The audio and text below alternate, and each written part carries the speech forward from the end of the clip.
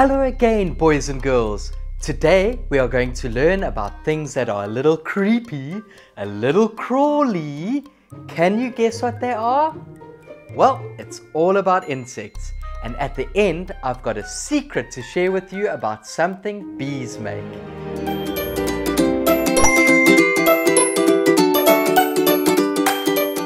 Did you know that there are way more insects on the planet than any other group of animals? Scientists will tell you that insects are the largest and most diverse group of organisms on the earth. Wow, isn't that incredible? But what are insects?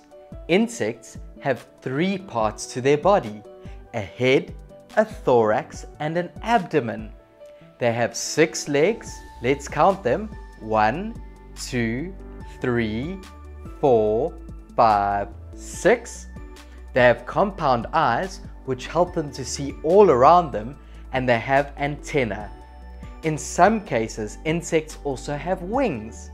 The head is at the front of the insect, and this is where the mouth, antenna, and eyes are. The thorax is the middle of the insect, and this is where the legs are joined to the insect. If the insect has wings, this is where the wings would be too. The abdomen is the back section of the insect. So let's think of some examples of insects. Well, I think an ant is an insect. What do you think, boys and girls? Do you think an ant is an insect? Let's have a look. Does it have a head? Yes. Does it have antennae? Yes. Does it have a thorax? Yes. Does the ant have 6 legs? Well, let's count them. 1, 2, 3, 4, 5, 6. Yes, it does. Does the ant have wings? Well, no, this one doesn't. But remember, not all insects have wings. Does the ant have an abdomen? Yes, it does. Yay! So an ant is an insect. Wow, that's amazing. What about, let me think. Oh, I've got one. A bee. Is a bee an insect? Well, let's have a look. Does it have a head? Yes. Does it have antennae? Yes. Does it have a thorax? Yes. Does a bee have 6 legs? 1, 2, 3, 4, 5, 6. Yes, it does. Does the bee have wings? Yes. Does a bee have an abdomen? Yes, it does. But stay away, because this is where the sting is. Yay! So a bee is an insect. Bees really are amazing insects, boys and girls. They collect pollen and make honey. I've got another one. Is a spider an insect? Let's have a look. Does it have a head? Well, sort of. Does it have antennae?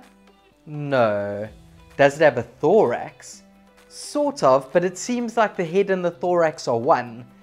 Does the spider have 6 legs? Well, let's check that. 1, 2, 3, 4, 5, 6, 7, 8. No, it has 8 legs. Does the spider have wings? No. Does the spider have an abdomen? Yes. So is a spider an insect? No, it's not, boys and girls. Let's try another one. Is a fly an insect? Let's have a look. Does it have a head? Yes. Does it have antennae? Yes. Does it have a thorax? Yes. Does the fly have 6 legs? Well, 1, 2, 3, 4, 5, 6. Yes. Does the fly have wings? Yes. Does the fly have an abdomen? It totally does. So boys and girls, a fly is an insect. Here's a little song to help us remember the parts of an insect. Are you ready? Head, thorax, abdomen, abdomen. Head, thorax, abdomen, abdomen, and eyes and mouth and antenna too. 6 legs, and that's an insect for you. Head, thorax, abdomen, abdomen. Head, head, thorax, abdomen, abdomen and eyes and mouth and antenna too. 6 legs and that's an insect for you. Where do insects live, boys and girls? Insects live all over the world. They can survive in almost any place where food is available. For instance, insects can be found in cold regions, hot rainforests, deserts, mountains, caves and fresh water. A few kinds even live in salt water, and some even live in your house.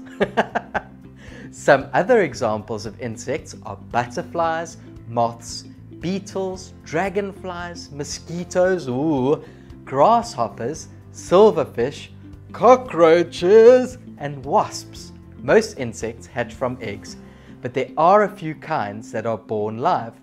Some insects are born in the same form as they will always stay, but they do grow during their life. These insects have a hard covering called an exoskeleton, and the exoskeleton doesn't grow. It falls off as the insect grows, and the insect then grows a new one. This process is called molting, until eventually it is an adult.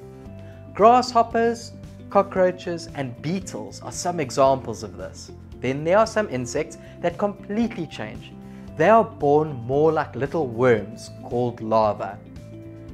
They go through a process called metamorphosis. What a wonderful word, boys and girls, metamorphosis. And then they look completely different when they are adults. Some examples of these are moths, bees, flies and the beautiful butterfly. Many insects are helpful to humans and animals. Some kinds eat other insects that are pests.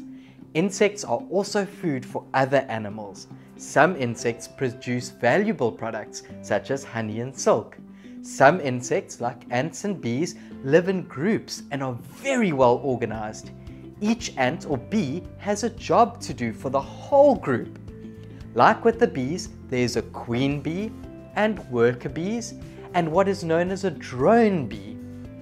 The queen bee's job is to lay lots of eggs, and she also produces a chemical smell to control the colony of bees. The drone bee is a male honeybee and has no stinger. The worker bee is the female bee whose job is to fetch pollen and nectar and to make honey. The worker bees are very, very busy bees indeed, because they do all the work in the hive and they control most of what goes on inside the hive. Their jobs include housekeeping, feeding the queen, drones and larvae, and making the wax.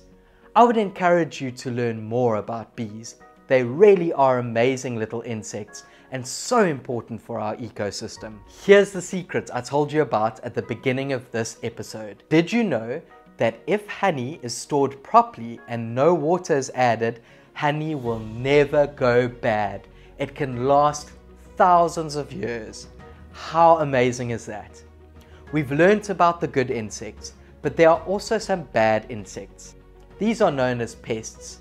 Some of these pests bite or sting people and animals, and some spread diseases. And then there are others that destroy and eat crops, wood, carpets and clothes. Insects are fascinating, and I really hope you learned something today. Remember, an insect has 3 body parts: the head, the thorax and the abdomen.